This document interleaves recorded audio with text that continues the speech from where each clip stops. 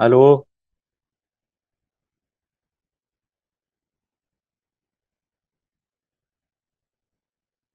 هو في 3 هدف، انا قلت اكيد واحده هترد. طيب، تعالوا بقى نشوف ايه ماشي فكره. يا دكتور. ماشي، حاضر. طيب، تعالى بقى نشوف ايه فكره ازاي نستخدم برنامج الريفت على سبيل المثال في موضوع الاستدامه. اه احنا شفنا ازاي نعمل مثلا موديل سهل جدا وبسيط اهو. طيب، تعالى بقى ندخل على قائمه اسمها قائمه اناليسيز.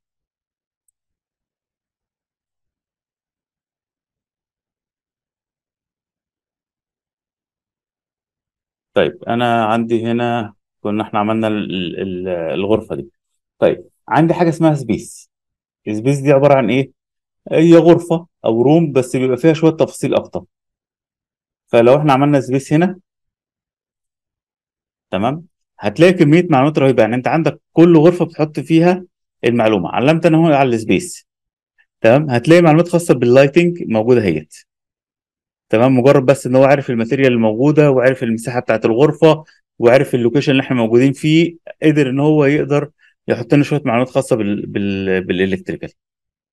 تمام. طيب، تعالى كده نشوف إيه المعلومات اللي موجودة ونناقشهم واحدة واحدة.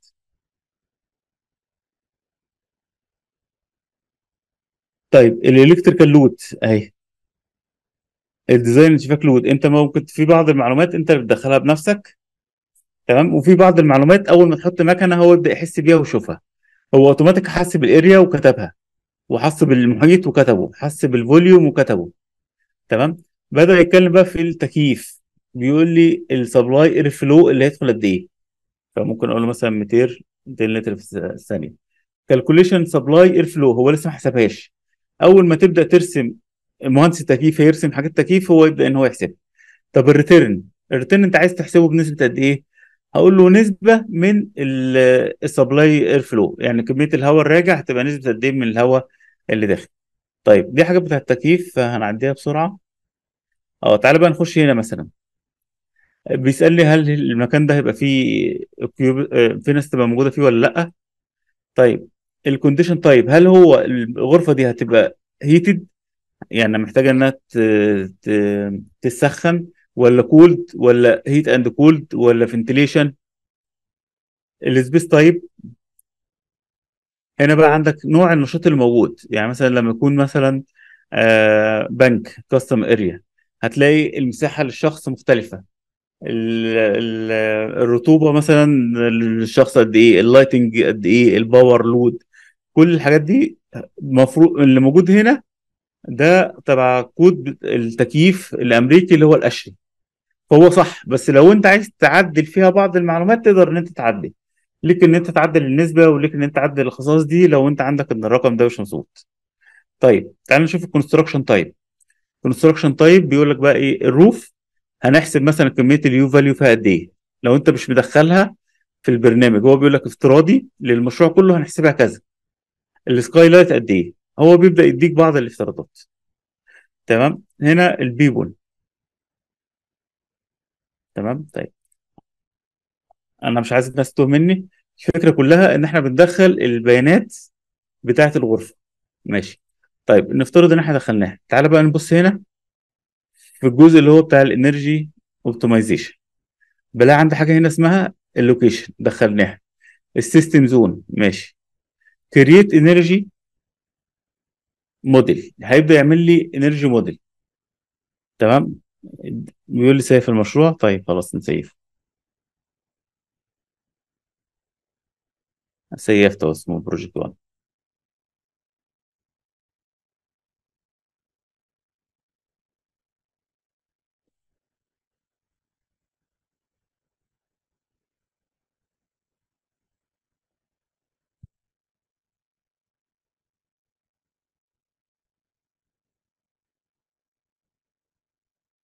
انا معاك في جروب، لو حد عنده اي سؤال ممكن يبعت على الجروب او يبعت على الخاص او اي حاجه. المهم حاولوا تطبقوا قدر الامكان. ومعاك طبعا دكتور محمد لو في اي اسئله. ان شاء الله نتعاون مع بعض ونجاوبها باذن الله.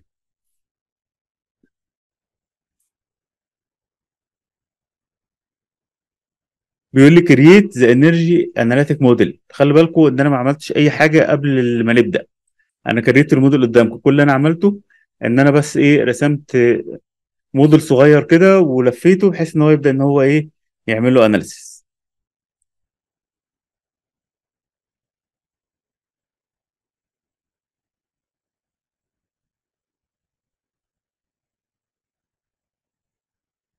تمام، بدا هو عمل لي انرجي اهوت، انرجي موديل، بحيث ان احنا نبدا نعمل الدراسه بتاعته. طيب بعد كده عندي حاجه اسمها سيستم اناليتيك. تمام، بيقول لي انت عايز تعمل ده دراسه للبيلدينج انرجي سيموليشن ولا تشيفاك سيستم. طيب خلينا نقول له انوال، نقول له ران اناليسيس. طيب اقول له جنريت.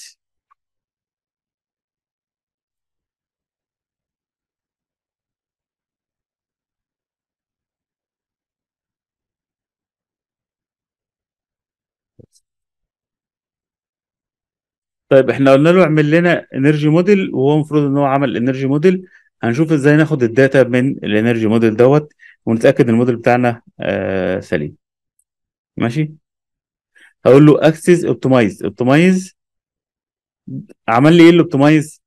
فتح لي الصفحه اسمها انسايت. صفحه انسايت ده هيبدا يظهر لي النتيجه. تمام، هيعمل لها اناليسيز ويبدا ان هو يظهر لي النتيجه هنا، النتيجه اللي احنا عملناها بتاعت المبنى. ماشي.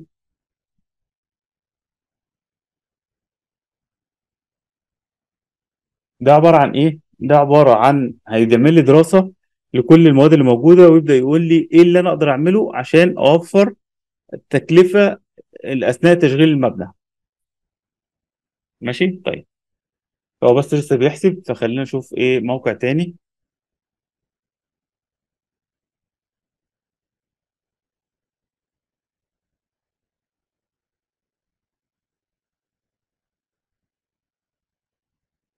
يبقى إحنا أول حاجة بتعملها بترسم الموديل، ترسم موديل عادي خالص. وبعد كده بتبدأ تقول له أنا عايز أعمل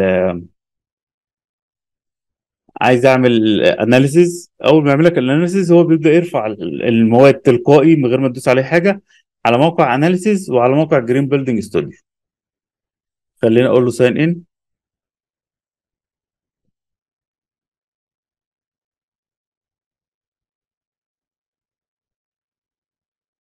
ده المشروع اهوت، المفروض فيه مشاريع كتيره، لكن هو ده يعني الحساب ده انا عامله جديد، فمش ظاهر غير ده. تمام. طيب هيجيب لك بقى كل حيطه موجوده الدراسه بتاعتها، والالكتريكال قد ايه، الانرجي قد ايه، كل المعلومات اللي انت عايزها. طيب دي البروجكت ديتيل، انت تقدر تعدل في البروجكت ديتيل دي لو في اي معلومه عايز تغير اسم المشروع، عايز تغير اسم البيلدينج، اسم السبيس، اي واحده فيهم عايز تعدل فيها تقدر تعدل فيها. البروجكت ديتيل، التفاصيل بتاعت المشروع. طيب في الاخر بقى هتلاقي بقى اهم حاجه اللي هي الويزر ستيشن. هتلاقي فيها كل المعلومات اللي انت ممكن تحتاجها للمشروع بتاعك، زي مثلا درجه الحراره في خلال ال 12 شهر هتبقى عامله ازاي، في شهر واحد قد ايه، شهر اتنين، شهر تلاته، الدراي قد ايه. وهنا الويند روس بحيث تعرف اتجاه الرياح في كل شهر عامل ازاي. تمام، ده مش عامه، ده خاصه بالمشروع بتاعك انت بس.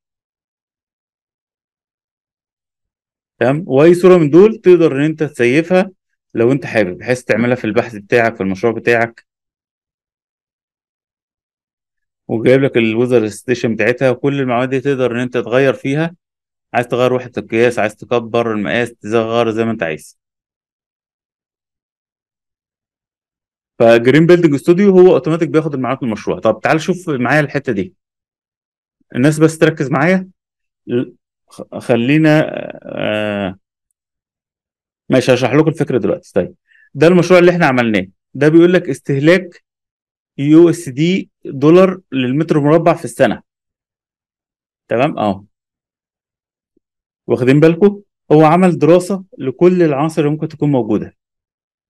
احنا عايزين بقى ايه، نبدأ نشوف ايه الحاجة اللي انا ممكن لو غيرتها، بدل ما هو بيستهلك مثلا $32، لا انا عايز انزلهم ل $30. فتخيل ان انا بوفر لكل متر $2 للمتر الواحد في السنه. وهنقدر نوفر اكتر بكده بكتير، احنا ممكن نوصل ل $10 بمجرد بس عملنا شويه حاجات بسيطه. تمام. على سبيل المثال مثلا، لو احنا كده مثلا نشوف هنا ويندو شادو، ماشي، بيقول لك ان انت عندك كذا نوع ممكن تركبه للويندو شادو. في حاجات فيهم بيستهلك كتير وفي حاجات فيهم بيستهلك قليل.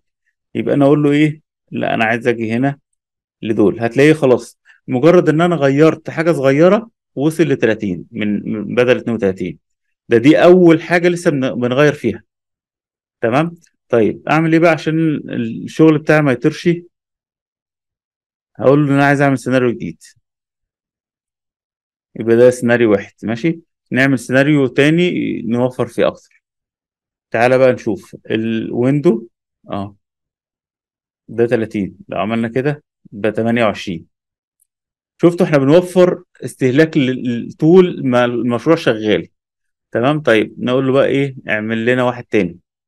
يبقى انا عندي اتنين سيناريو، ممكن تغير الاسم بحيث ان انت تفتكر ايه الحاجه اللي انت غيرتها. بيلد اورينتيشن مش هيأثر كتير، فمش لازم نغير، مش هيأثر كتير، خليه. تمام. الوولز، الوولز هيأثر معانا. تمام. الناس لازم تجرب الحاجات دي، لان صدقني انت كده بتوفر للشركه ملايين. انت بتوفر لهم فعلا حرفيا ملايين. من 32 وصلنا ل 25، ولسه نقدر نوفر تاني.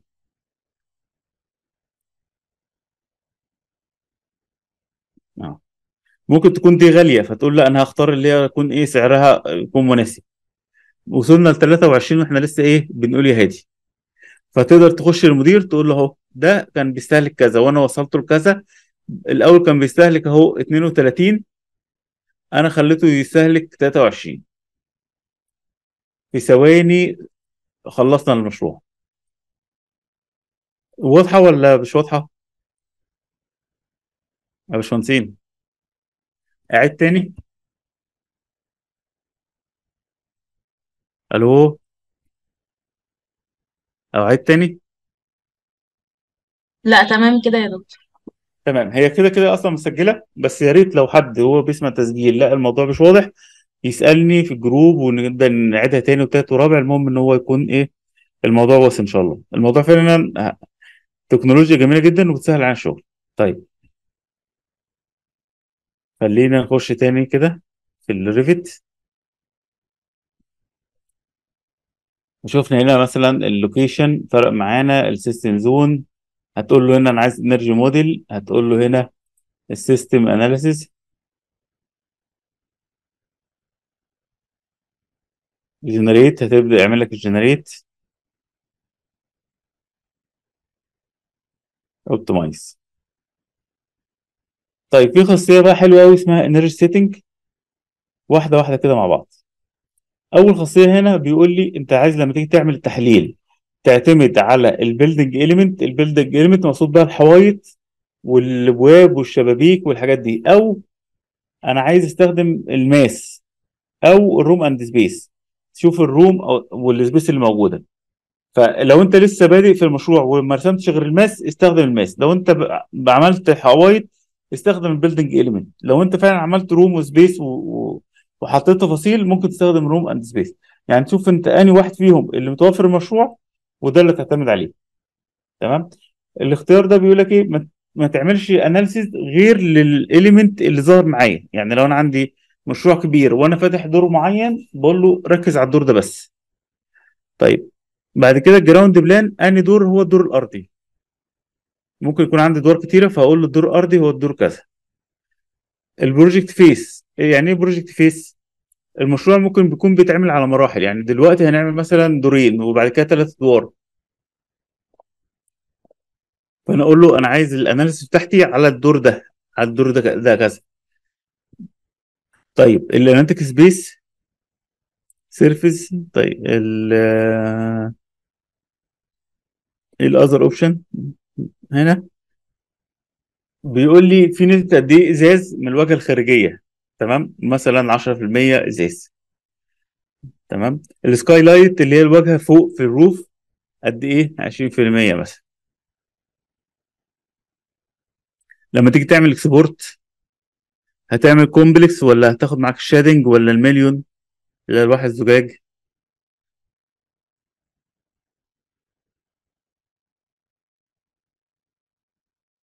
نوع المبنى بتاعك، هل هو اوفيس ولا باركينج ولا ميوزيوم ولا بوليس ولا ورك شوب ولا ايه؟ ايه نوع المبنى بتاعك؟ هنا بقى المبنى بتاعك هيشتغل كام ساعة في اليوم وكام يوم في الاسبوع. يعني مثلا ممكن تقول له ايه، 12 يوم في السبعة ايام، وهكذا. نوع التكييف، هل هو تكييف مركزي ولا مش مركزي؟ ولا الاوت دور، المكان اللي حواليك، هل هو مكيف ولا مش مكيف؟ لما نيجي نعمل اكسبورت هنعتمد على الروم ولا السبيس؟ الكونسبشوال. طيب، عندي مثلا لو حوائط خارجيه انا مش مديها المعلومات بتاعتها، هيحسبها ازاي؟ ماشي، كل الحاجات دي عشان تسهل علينا في موضوع الحسابات.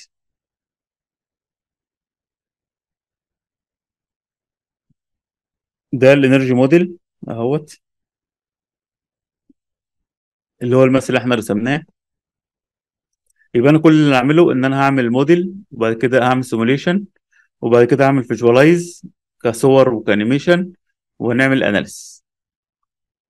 ماشي. طيب خلينا نشوف السام باس اهو. ممكن نيجي هنا ونقول له سام باس اون واوف. اوف اللي هو مش ظاهر، سام باس اون يبدأ يجيب لي سام باس بالشكل دوت اهو. طيب، هفعل اللي جنبيها اللي هي الظلال،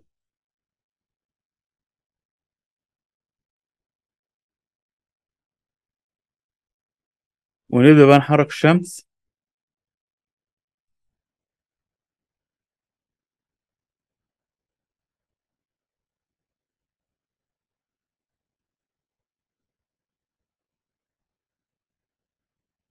ثانية واحدة، فين 3 دي؟ اه، خلينا بقى نقول له سان باس اون،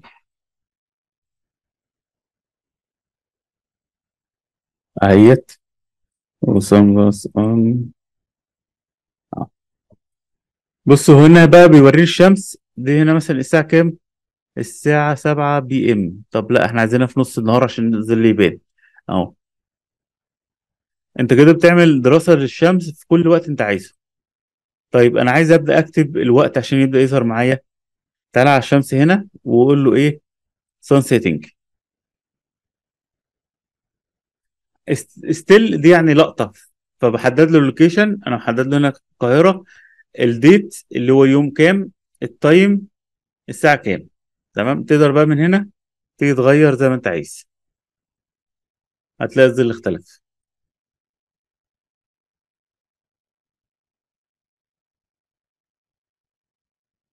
بالشكل دوت. طيب ممكن اقول له سنجل داي، يعني عايز اعمل الدراسة في يوم كامل من اوله لاخره، فبتحدد اليوم وتحدد من الساعة كذا للساعة كذا. انا عملتها من شروق للغروب.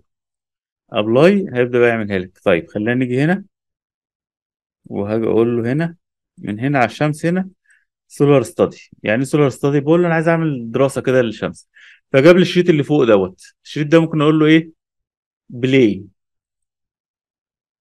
فيبدأ يعمل لي حركة لحركة الشمس في اليوم ده اللي هو 15 اكتوبر، من اول ما الشمس بتشرق لحد ما الشمس بتغرب.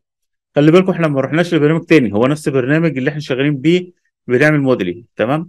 طيب ممكن اقول له سنجل داي، ممكن اقول له لا ده انا عايزها مالتي داي، يعني اكتر من يوم، فيبدا يعمل دراسه مثلا على شهر كامل او اسبوع زي ما احنا نحب. ماشي، بس هتاخد وقت. طيب خلينا اقول له ايه، بلاي ان لوب.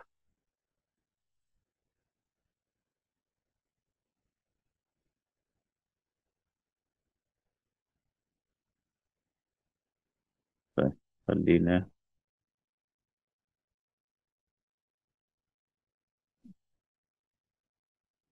نقدر نحدد بقى انواع القصص، انواع عايزين مثلا مالتي داي، نقول له بقى من يوم كام ليوم كام،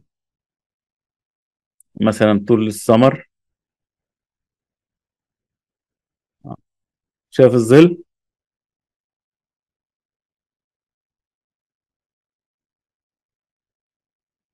تقدر تدخل هنا على سان سيتنج في اي لحظه وتعدل الخصائص اللي انت عايزها.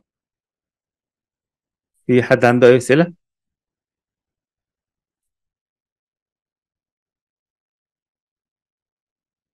طيب في حد عنده اسئله لحد دلوقتي؟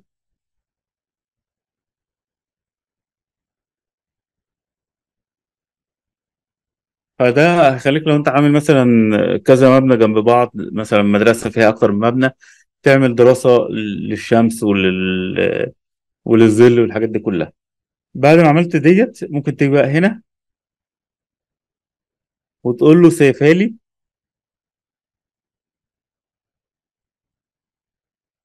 ممكن تقول له ايمج عندك، ممكن تعملها سولار ستادي او ايمج. ايمج هياخد لك صوره واحده، سولار ستادي اللي هيعمل لك الحركه اللي احنا شفناها دي، يسيبها لك في ملف فيديو.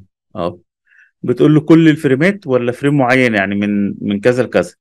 وبعد كده انت عايز كام فريم في الثانيه؟ تمام، دول هيطلعوا معاك 43 ثانيه. طب الفيجوال، لو قلت له ريندر هياخد وقت كتير. تمام، فبتبدا تشوف ايه الحاجه اللي ممكن ايه يعني تاخد منك وقت معقول. تمام، ممكن تقول له حط لي التايم اند ديت ستامب، يعني اكتب لي كده طول الوقت. ده حركه الشمس يوم كذا، ده حركه الشمس الساعه كذا. تمام، وتقول له اوكي، فيبدا ان هو يعمل لك ريندر للفيديو دوت. يا ريت تعملوها وحطوا لنا الفيديو على الجروب، يعني نشجع بعض ونحط كده الفيديو على الجروب ان شاء الله. تمام. في اي اسئله او في اي مشاكل؟ في حاجه مش واضحه؟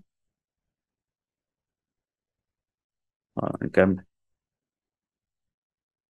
طيب فده السون باص، وبنبدا ندرس بقى حركه الشمس وحركه الظلال. فعملنا المشروع، دخلنا معلومات المشروع زي اللوكيشن مثلا، وبدأنا نعمل فيوهات للسولار ستادي، ونبدأ نفعل الشمس والشادو. وبعد كده نحدد بقى التايب اوف سولار ستادي، هل لقطة واحدة ولا يوم واحد ولا أكتر من يوم. وبعد كده نبدأ إن احنا نسيفها بالشكل ده.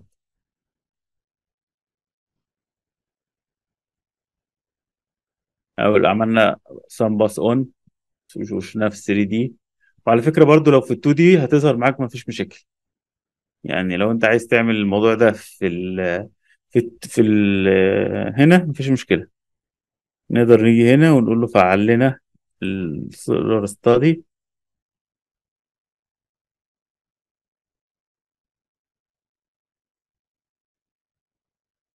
تمام، اهو الزرار موجودة اهيت. تمام، ونقدر نغير الوقت اللي احنا عايزينه بحيث ان الظل يختلف. ماشي، مفيش اي مشكلة لو انتوا عايزين تغيروا في الشمس.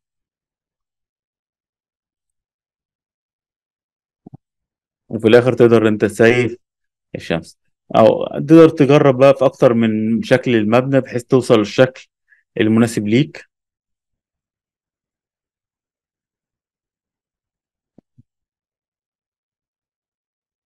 هو الميزة بقى ان هو تقدر تدرس طول السنة، واستخدامات الطاقة هتبقى عاملة ازاي. ودي نتيجة ممكن تبدأ ان انت تطلعها لو استخدمنا سكاي لايت 95% او 65 او 35، ان فيهم اللي هيكون افضل وان فيهم اللي هيكون مناسب.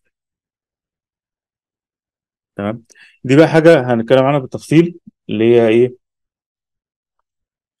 ده ان انت مجرد ان انت في براماتيك انت بتغير رقم، الشكل كله بيتغير. دي موجودة في الريفت في حاجة اسمها الداينامو. تمام، بحيث لو انا غيرت مثلا المساحه بتاعت الشباك او قسمته نصين او عملت شيدنج، التأثير هيبقى عامل ازاي.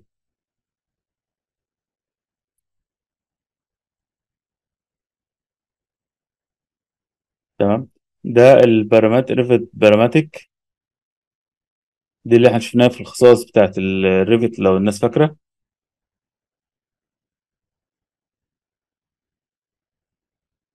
تمام، يعني لما دخلنا هنا في الاناليسيز، اي اناليسيز هتلاقي هنا. تمام. هتيجي هنا في الجزئيه ديت انرجي سيتنج، تقدر تدخل بقى كل الداتا اللي انت ممكن تحتاجها،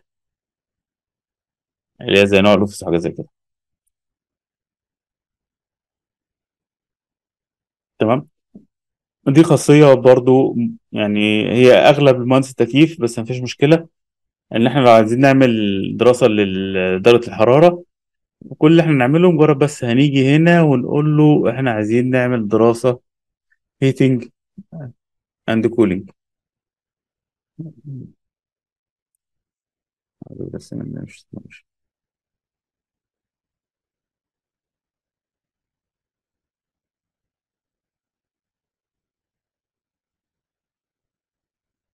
بانل سكادول.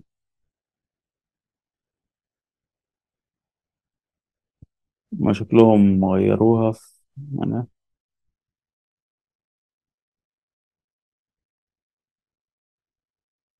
طيب، هي في الإدارات اللي فاتت كانت هنا، لكن هم شكلهم نقلوها في 2024. هي المفروض إن هي في الأناليسيز بنلاقي حاجة اسمها هيتنج أند كولينج جلود، بيبدأ يعمل للسبيسز، بس هي أصلا خاصة بالتكييف.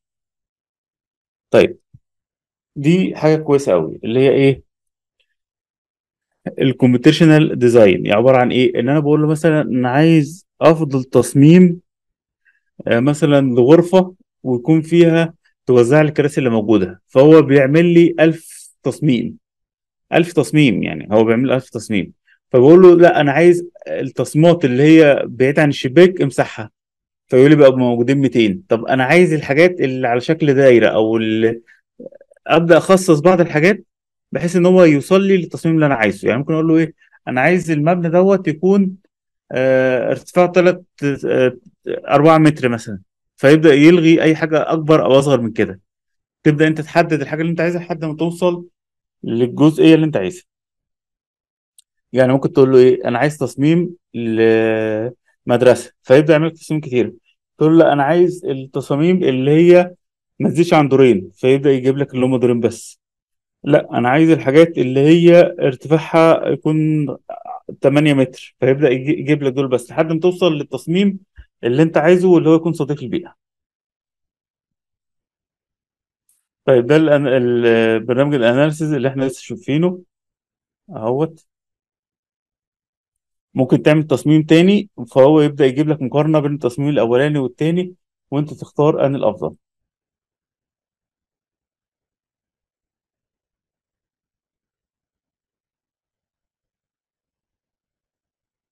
ماشي. ده الجرين بيلدينج ستوديو اللي احنا شفنا ان هو ممكن يجيب لي معلومات عن المكان اللي انا هشتغل عليه، ويجيب لي معلومات عن المشروع. ده اللي هو ديسك جرين بيلدينج ستوديو.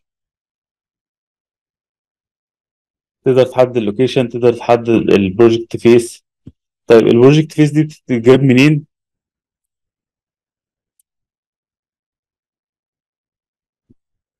البروجكت فيس اهي. دي عباره عن ايه؟ ان انا المشروع بتاعي في جزء اكزيستنج، لما انا بدات كان في مثلا كذا مبنى موجود، فما ينفعش اقرب منه. اقدر اقول له انا عايز فيس 1 وفيس 2 وفيس 3، بحيث المشروع ده هيتبني على 3 4 مراحل. يعني هيبتدي يخلصوا مرحله، وبعد كده يخش في المرحله الثانيه ويخش في المرحله الثالثه. فتقدر ان انت تعمل كذا مرحله، وتيجي تقول له هنا ده تبع المرحله الاولانيه، ده تبع المرحله الثانيه، وهكذا. لتظبيط الشغل بس. ويساعدك طبعا ان انت تحسب التكلفة. خلينا اقفل لكم برضو الصدارة.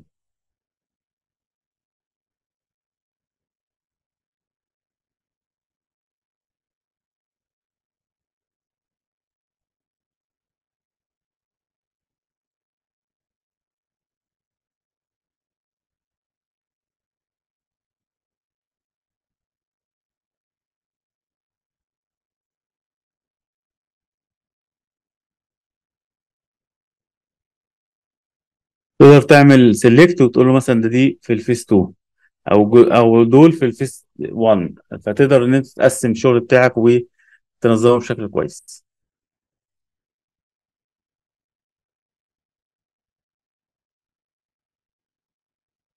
طيب.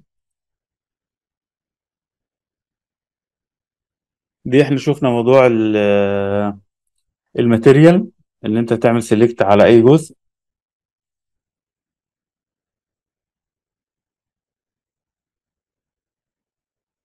تمام، وتقدر ان انت تظبط الماتيريال بتاعتك زي ما انت عايز.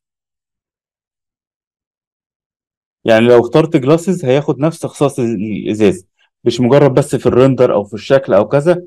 لا يعني مثلا خلينا نقول له جلاسز.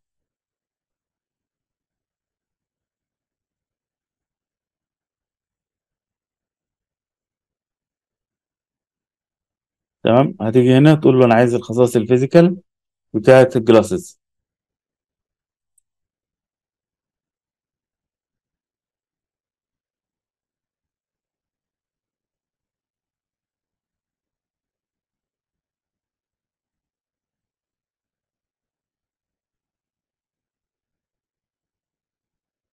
ممكن ما يكونش فيها جلاسز.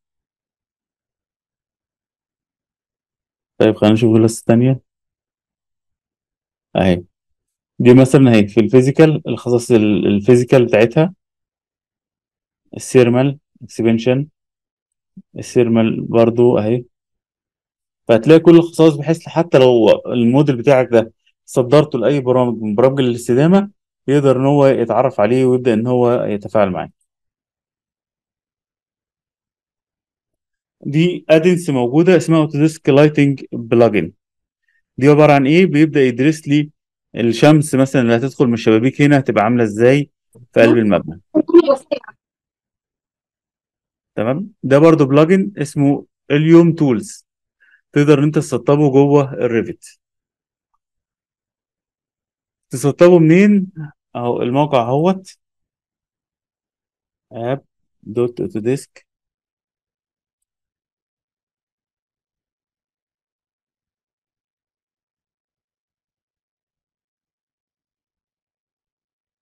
مجرد هتيجي هنا تقول له مثلا أنا عايز حاجات خاصة بالليد مثلا في الريفت. ده مثلا ترايل أو أي واحدة من دول، تقدر تسطبها بحيث إن هو يساعدك في معرفة أنت مناسب للليد ولا لأ.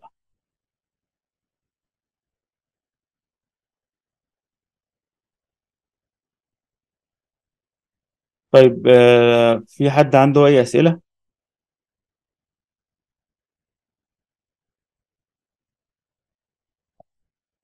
طيب في حد يقدر يلخص لنا أو يقول لنا حاجة استفدناها النهاردة؟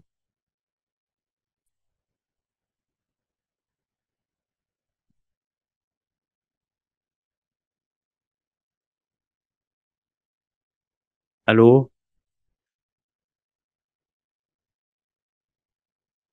حد يقدر يقول لنا مثلا حاجة استفدناها النهاردة؟ كلمة واحدة. مش هسألها. ايوه يا دكتور. ايوه يا استاذ، قول لنا حاجه كده مثلا طلعنا بيها النهارده استفدنا بيها، او حاجه، او ملحوظه، او حاجه انتقاد، او اي حاجه. ما فيش انتقادات، بس يعني استفدت من الحته بتاعت الكوست اللي هي ازاي نقل الكوست بتاع المبنى. معلش مش مستني. ماله الكوست؟ بقول بقول استفدت يعني من الحته بتاعت اللي هو ازاي نحسب الكوست بتاع المبنى او نقلل الكوست بص بتاعت ده المتر فاضل. المربع. اه ايه. بص ده فاضل الريفت فيه ميزه كويسه، او برامج البيم فيها ميزه كويسه، ان هو على طول بيعمل لك حصر تلقائي. بمعنى ايه؟ بص لو جيت هنا في قلب الخصائص هتلاقي حاجه اسمها سكادول. لو جيت هنا وقلت له انا عايز اعمل سكادول للحوايط، هو اوتوماتيك اول ما ترسم اي حيطه، او انا قلت له الحوايط ماشي، يعني كونستراكشن ماشي، اول ما ترسم اي حيطه هو اوتوماتيك يحطها في الجدول. فالميزه ان انت مهما عملت الشغل بتاعك ما فيش، مش هتعيده. يعني احنا مثلا كنا عملنا مشروع كامل، وبعد ما خلصناه قالوا لنا ده في تعديل معين، اعملوا حصر تاني، فندق كبير، فخدنا اسبوع كامل للحصر بس بعد ما خلصنا المباني. هنا لا، هو اوتوماتيك هتعدل. وبص لو وقفت على اي واحده فيهم وقلت له انا عايز اشوفها موجوده فين، يبدا ان هو يعمل لك زوم عليها، وتبدا ان انت تروح للمكان دوت. تمام. حاجه اسمها هايلايت الموديل، علم على الحيطه وقول له هايلايت الموديل، هيبدا يجيب لك الحيطه دي. لو مسحت الحوايط هو اوتوماتيك عدلك في الجدول. فانت طول الوقت انت عارف المشروع بتاعك هيكلف قد ايه. انت كمدير مشروع في اي لحظه سالت انهي اختيار افضل او انهي حاجه نعملها افضل، الحصر معاك وتقدر تقول لهم انهي التكلفه قد ايه. لو مثلا صاحب الشركه قال لك المشروع ده محتاج فلوس قد ايه مثلا الشهر اللي جاي، فتقدر تعمل حصر بتاعك ايه الماتيريال اللي انت محتاجها في الشهر دوت. فده مفيدة جدا في ان انت تعرف تكلفة الفلوس وتقدر تدير بيها المشروع. باشمهندسة مريم. باشمهندسة مريم. عندنا اتنين مريم. ايوه يا طب دكتور. ايوه يا فندم. ايه الحاجة اللي انت شايفاها النهاردة، او حاجة انتقاد او حاجة او استفدت ان احنا عملنا الشمس مسار الشمس وكده في الموقع، لان احنا اصلا في نفس الوقت ان احنا نعمل كيس ستادي ما كناش عارفين ازاي نعمل مسار الشمس وكده بطريقه نفس الطريقه دي. وكمان ان انا عايزه اتعلم ريفت فدي بدايه حلوه يعني. ان شاء الله. وهو مهندس محمد ان شاء الله يبدأ معاكم مشروع بإذن الله. واي حاجة نتعلم في المشروع هنبدأ نطبق عليها افكار الاستدامة، ونبدأ نشوف مع بعض كده، نتعلم مع بعض ازاي نعمل حاجة تكون صديقة للبيئة.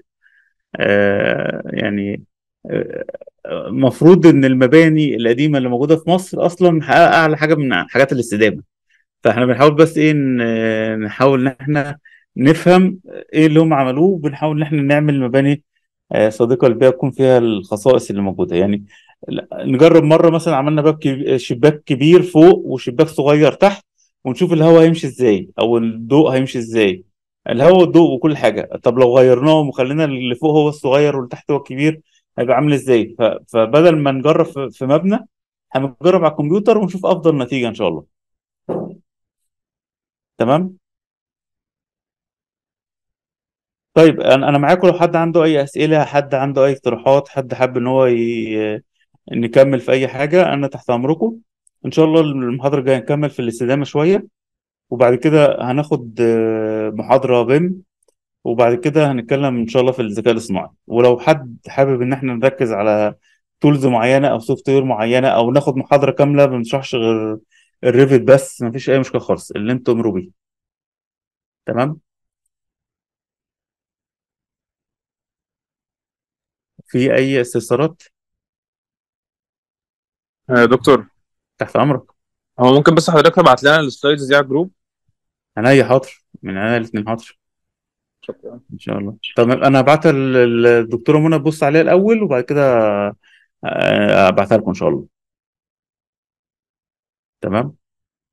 السلايد ما هو تبقى موجوده في كتب يعني في كتب خاصه بالاستدامه وكتب خاصه بالبيم، الاثنين هيكونوا موجودين. وفي حاجه مهمه جدا، لعبه كده هنلعبها مع بعض ان شاء الله، خاصه بالبيم برضه هنلعبها، بس عايزكم تتفاعلوا معايا فيها. هيبقى يوم ممتع لعب وكل حاجه، بس يعني نتفاعل مع بعض فيها ان شاء الله. ازاي ان احنا نفترض ان في مشروع حقيقي ونفكر مع بعض في المشروع ده ان شاء الله. معلش يا دكتور، برضه عايزين الريكورد بتاع المحاضرة برضه. هو مسجل وكل حاجه، وهبعته برضه للدكتوره منى، واستاذنا ان انا نشاركه معاكم ان شاء الله. حاضر. تمام، شكرا يا دكتور. تحت امرك. في اي حاجه؟ في حد عنده اي اسئله، اي استفسارات، اي حاجه؟ شكرا تمام. يا دكتور. تحت امرك، الله يكرمك. سبحانك اللهم وبحمدك، اشهد ان لا اله الا انت، استغفرك. السلام عليكم، اشوفكم على خير ان شاء الله.